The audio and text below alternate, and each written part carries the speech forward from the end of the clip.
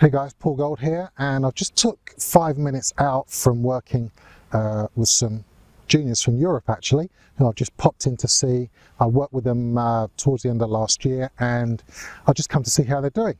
They're over here with their main coach just doing some stuff, and I just popped in to see how the footwork stuff that I was doing with them and the movement stuff was working out. Anyway, I just thought I'd take the time out to answer some questions that have come in about the tennis footwork formula.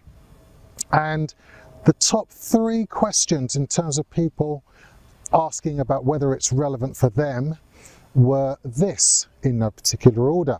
Now, number 1, people were saying to me, well, you know, is this just for like a, you know, a 20-something, a 30-something year old fit tennis player? Because, you know, I'm a 50 or a 60-year-old guy, or I'm a mum of 2 in my mid-40s, etc., and just haven't got the time, and I never really exercised a lot anyway.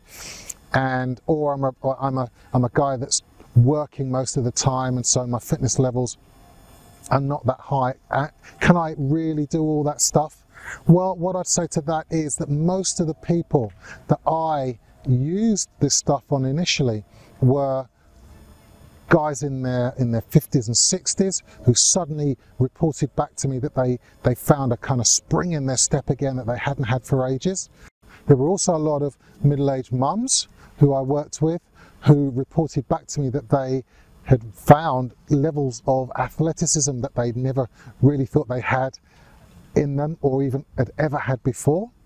And there are also guys who were working 40, 50, 60 hours a week in very high pressure jobs who reported back to me that, yeah, they had time to fit it in because we were only doing 20 minutes of this stuff at a time. So in terms of anyone being skeptical about whether it would work for them, I can say categorically yes, it can and will work for you.